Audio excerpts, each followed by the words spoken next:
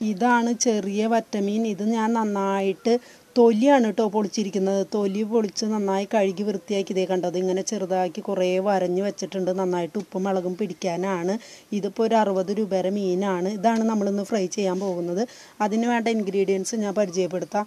5 വെളുത്തുള്ളി എടുത്തിട്ടുണ്ട് ഞാൻ, 3 വലിയ നീളം പച്ചമുളക് എടുത്തിട്ടുണ്ട്, ഒരു കഷ്ണം ഇഞ്ചി എടുത്തിട്ടുണ്ട്, ആവശ്യത്തിന് ഉപ്പ് നമുക്കിട്ട് കൊടുക്കാം, പിന്നെ ഒരു 5 തണ്ട് കറിവേപ്പില എടുത്തിട്ടുണ്ട്, പിന്നെ 5 ചുവന്നുള്ളി, 1.5 ടീസ്പൂണ് മുളക് പൊടി, പിന്നെ എടുത്തിരിക്കുന്നത് 1/2 ടീസ്പൂണ് മഞ്ഞൾപ്പൊടി, 1/2 ടീസ്പൂണ് കുരുമുളക് പൊടി. ഇതൊക്കെയാണ് നമുക്ക് വേണ്ട ഇൻഗ്രീഡിയൻസ്. പിന്നെ ആവശ്യത്തിന് വെളിച്ചെണ്ണ. അപ്പോൾ നമുക്ക് ഈ വെളുത്തുള്ളിയും പച്ചമുളകും ഇഞ്ചിയും ഈ ചുമന്നുള്ളിയും കൂടി നന്നായിട്ട് അമ്മിക്കല്ലിലിട്ടിട്ട് അരച്ചിട്ട് വരാം. ഇനി നന്നായിട്ട് ഇതൊന്ന് കുത്തിച്ചതച്ചതിന് ശേഷം നമുക്ക് നന്നായി അരച്ചെടുക്കാം. അപ്പം നന്നായി അരച്ചെടുത്ത് കഴിഞ്ഞാൽ ടേസ്റ്റ് കൂടും.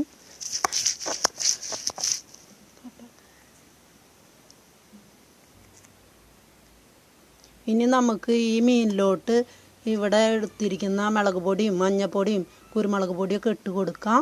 പിന്നെ ആവശ്യത്തിന് ഉപ്പ് ഇട്ട് കൊടുക്കുക. ഉപ്പ് കൂടരുത്, കുറഞ്ഞു പോയാലും നമുക്ക് ഇടാൻ പറ്റും, കൂടിയൊന്നും ചെയ്യാൻ പറ്റില്ല. പിന്നെ ഇഞ്ചിയും പച്ചമുളകൊക്കെ ഞാൻ പേസ്റ്റാക്കിയിട്ട് കൊണ്ടുവന്നിട്ടുണ്ട്. വെളുത്തുള്ളിയും ചുവന്നുള്ളിയൊക്കെ പേസ്റ്റ് രൂപത്തിലായിട്ടുണ്ട്. ഇനി അതിലേക്ക് ഇച്ചിരി വേപ്പില ഇട്ട് കൊടുക്കുക. എന്നിട്ട് നന്നായിട്ടൊന്ന് മിക്സ് ചെയ്യുക.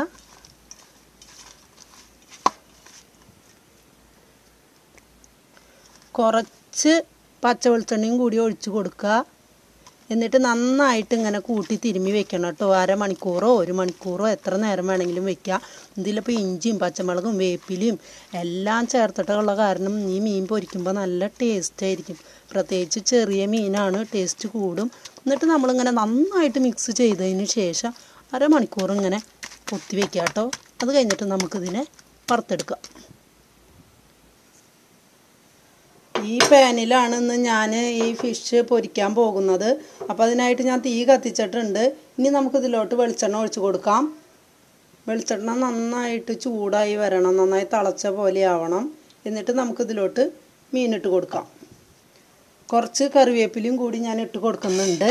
ഇതെന്തിനാന്ന് വിചാരിച്ചാൽ നമ്മുടെ പാത്രം ഇത് അടി പിടിക്കണ പാത്രമല്ല, എന്നാലും ഒരു ടേസ്റ്റിനും കൂടിയാണ് ഇട്ട് കൊടുക്കുന്നത്.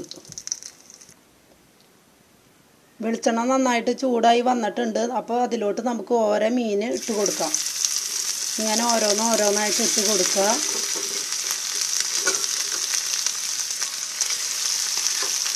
ഇങ്ങനെ ഇട്ട് കൊടുക്കുമ്പോൾ കയ്യുമ്മ വെളിച്ചെണ്ണ ആവാണ്ട് നോക്കണം. തെറിച്ചും ചിലപ്പോൾ വെളിച്ചെണ്ണ, ശ്രദ്ധിച്ചെല്ലാവരും ഇടുക.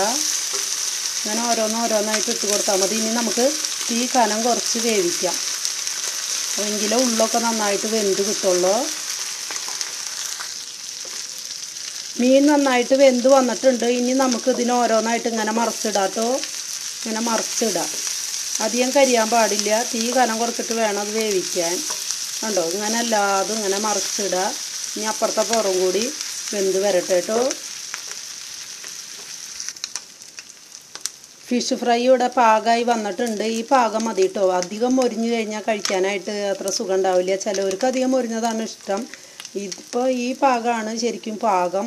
ഇനി ഇത് പ്ലേറ്റിലോട്ട് പകർത്താം. ഓരോന്നും നമ്മൾ പ്ലേറ്റിലോട്ട് പകർത്താം.